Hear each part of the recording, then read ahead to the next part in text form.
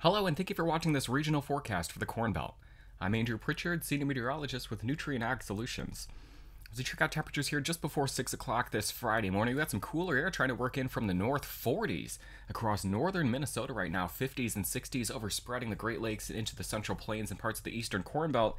But as you head off to the south, we've still got plenty of warm and humid air just to the south of a surface boundary. You can kind of make it out here as we look at the surface winds across the region. Again, coming in from the northeast, north of that boundary across the eastern Corn Belt, coming in from the southwest across parts of the southeast.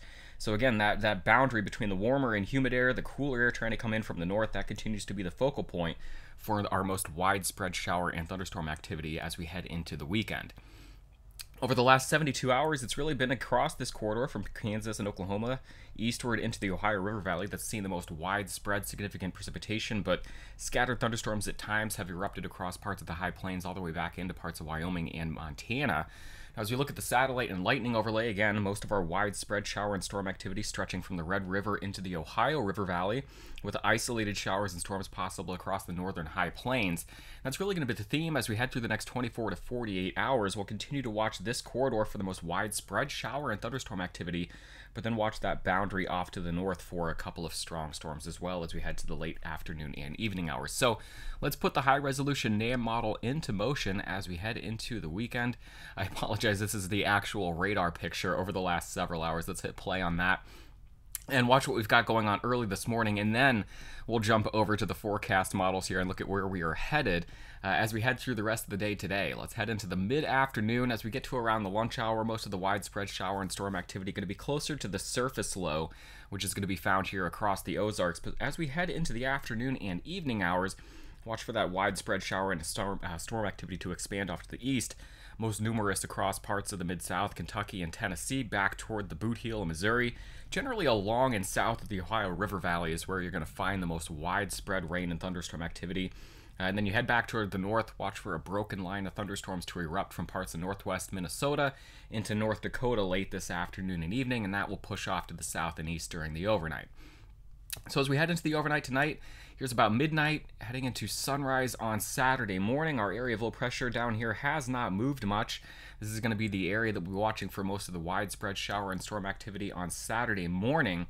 The surface low will start to lift off to the northeast during the afternoon and evening hours.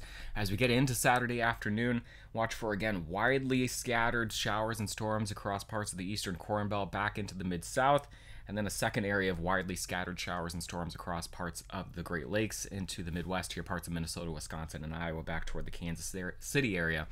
Very light in nature in that area. Let's take this into the rest of this model run here. Sunday morning now, getting into midday on Sunday. This will end here Sunday at 1 p.m. The main area of low pressure lifting off to the northeast. Most of the widespread shower and storm activity gone off to the northeast at this point. On the backside, though, we'll see several little waves that are going to keep cloudiness and at least isolated showers in the picture here Sunday, Monday, and Tuesday across parts of the eastern Corn Belt.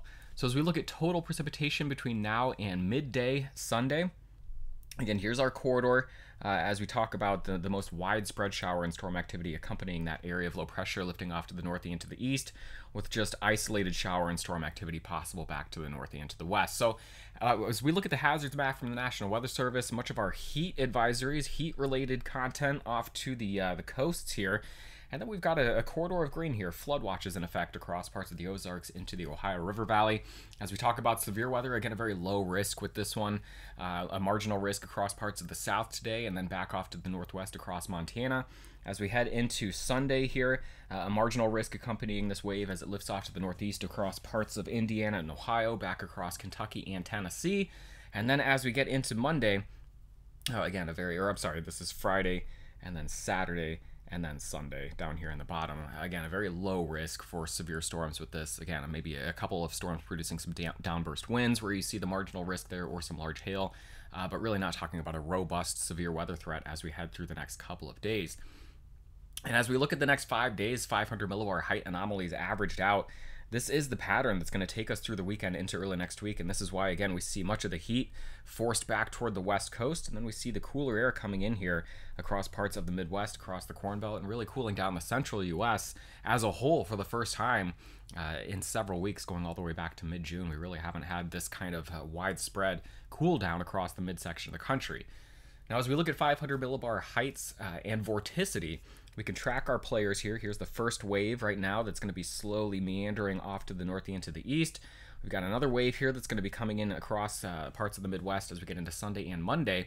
And then we'll see a second wave appearing here, or a third one appearing as we get into the mid to late part of next week. So as we just head through the weekend, again, it's this slow wave meandering and then finally lifting off to the northeast that keeps the eastern half of the Corn Belt under, cloud cover, the opportunity for rain and some cooler temperatures as we're into Monday now.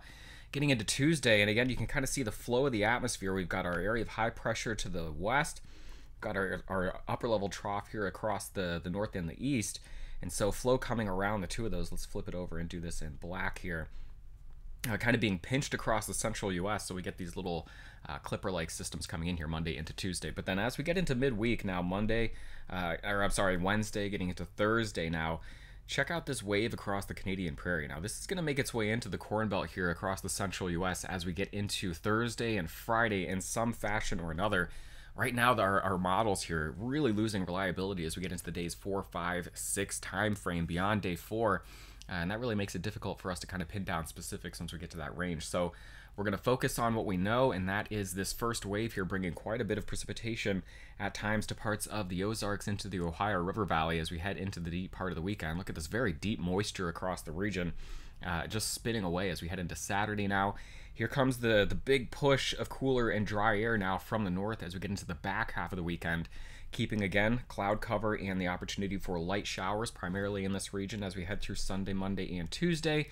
And then the big push of cooler and drier air, it really is going to peak here across the eastern Corn Belt and the Great Lakes as we get into Tuesday, Wednesday, and early Thursday.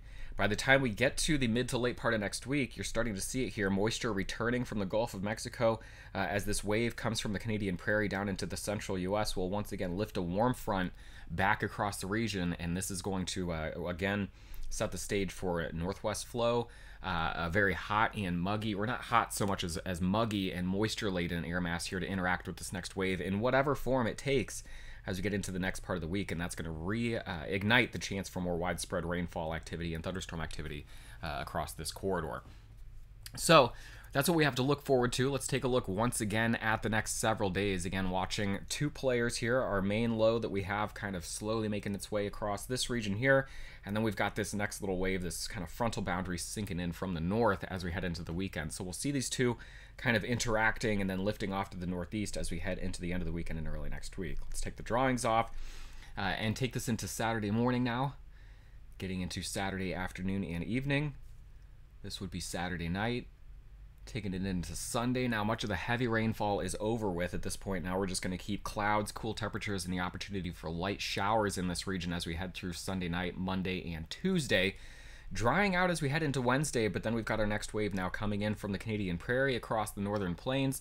This is, again, going to bring the chance for showers and storms, much more organized, and the potential for some severe weather back to this corridor as we head into the late part of next week. So let's break down the next 10 days in 5-day segments. Over the next 5 days, the best corridor, or the most likely corridor for that heavy precipitation from the Ozarks into the eastern Corn Belt.